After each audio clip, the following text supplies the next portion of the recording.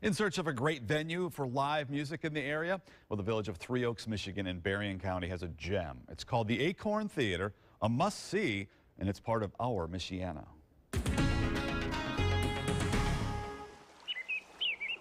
As daylight fades and nighttime descends on Three Oaks, Michigan, the Acorn Theater comes alive.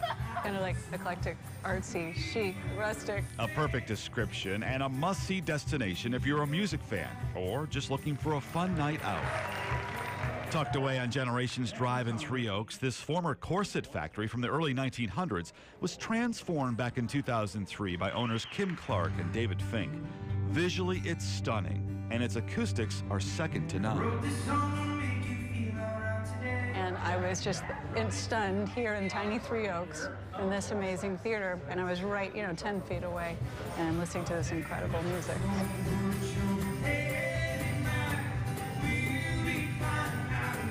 That's part of the charm. On this night, American Idol Season 9 winner Lee DeWise dazzled the audience.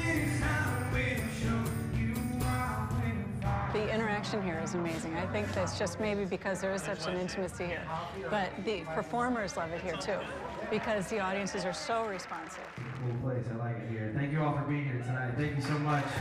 And not a bad seat in the house. The Acorn brings in national performers as well as up-and-comers like country singer-songwriter Andrew Salgado. One at the bar, one by my car. I got one woman just to mend my heart.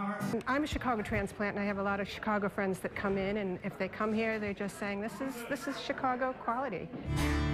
And that's what amazes people, is how good the shows are. Super trendy. The acts they get in are a little more cutting edge. Being able to experience them with a small setting like this it's really cool. The summer event schedule is shaping up with bands like Cracker and Ides of March.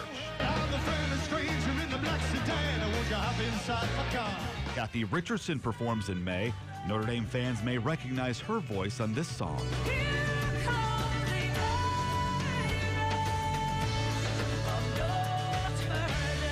The Acorn is adding the New Leaf Lounge next to its lobby, an internet cafe with acoustic music. They also hold open mic nights, singer-songwriter contests, and a whole lot of great music to enjoy. It's almost like that show Cheers, everybody knows your name, and they come in, it's a really welcoming feeling.